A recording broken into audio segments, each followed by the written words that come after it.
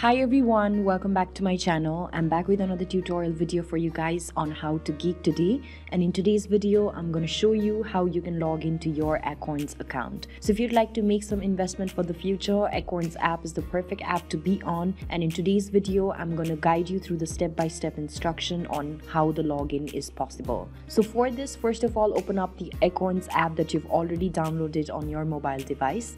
As soon as you open up the app, you will land on the sign up interface. There you can see that on the top right corner there's a login button. So tap on the login button and then enter your information. On the first section, enter your email address, and in the next section, enter the password that you had set for your account while trying to sign up. So here I'm just entering the password and then tap on the login button. After tapping on the login button, wait for a certain while. It says here that a certain code has been sent to your email address. So just view the code sent to your email address and see if you received a verification code. So here I'm just waiting for the email to load, as you can see.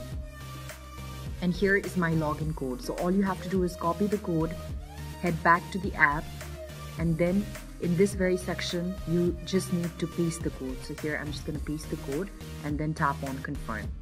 After tapping on confirm, you'll get verified. So you can also create a mobile PIN here because this will allow you to access your Acorns account more quickly. So tap on OK and then set up a particular code for your account. So here I've just set the code, confirm the PIN again.